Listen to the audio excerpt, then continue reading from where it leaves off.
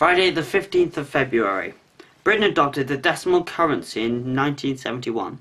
Although the new system was theoretically easier, it took many older people to adjust to the new system. I would have hated to try and work out pounds, shillings and pence.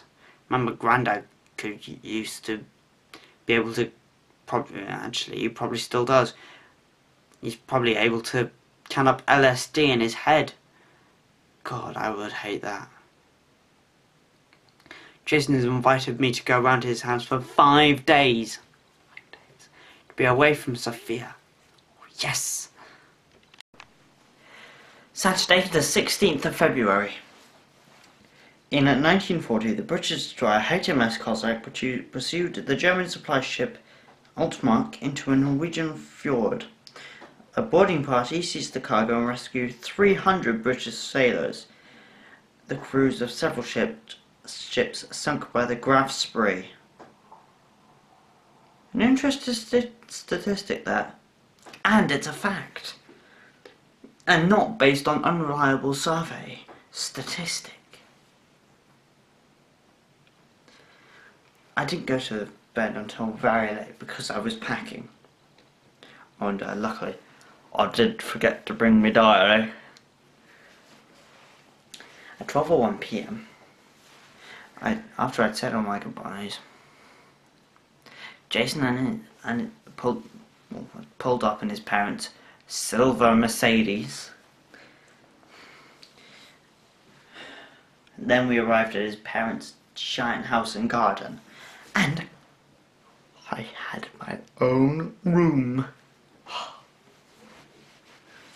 Looking out of the window, I saw, and I have this as a note, 8 chickens, 4 white ducks, 2 black rabbits, a brown rabbit, 3 brown cows, 6 white sheep, and a very friendly house pet, a fat white billy goat christened Dustbin, or Dusty for short.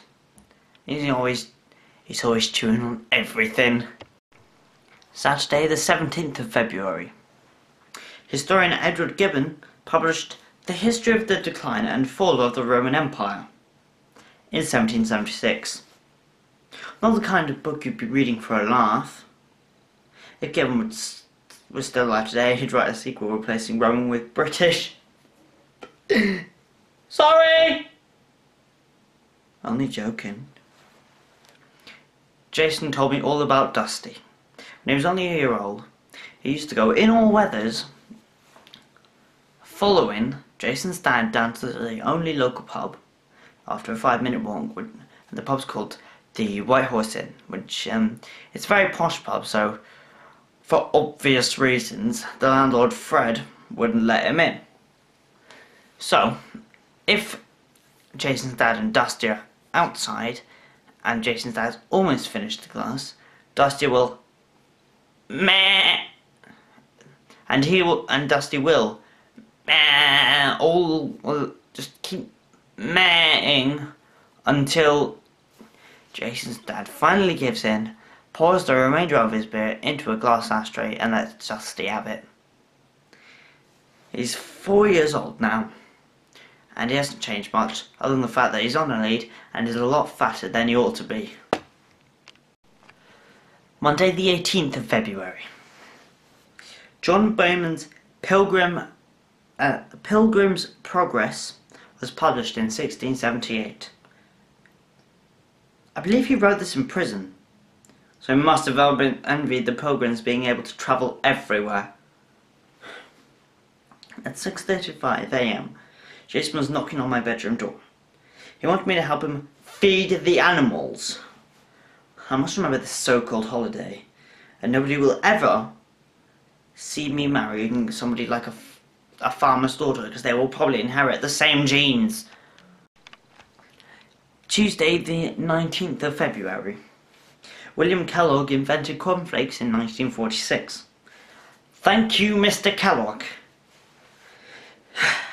for an important development into the world of breakfasts. I decided to eat a big bowl of cornflakes to celebrate.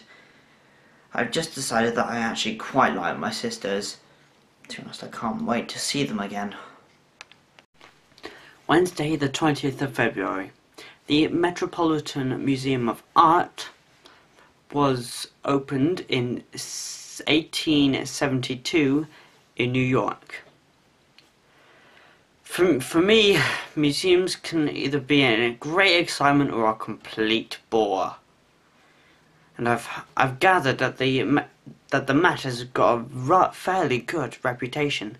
However, I'm not going to be crossing the Atlantic just to get there and prove it.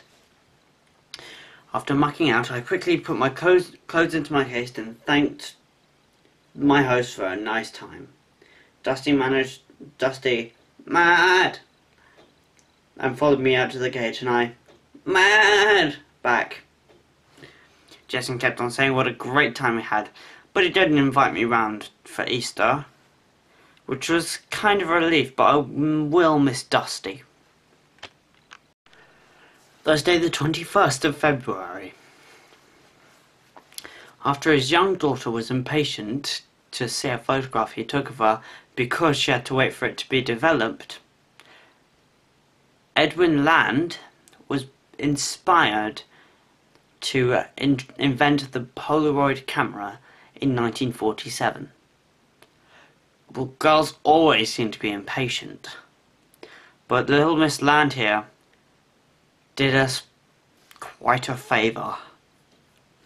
Did I say I would actually miss my sisters and I wanted to see them?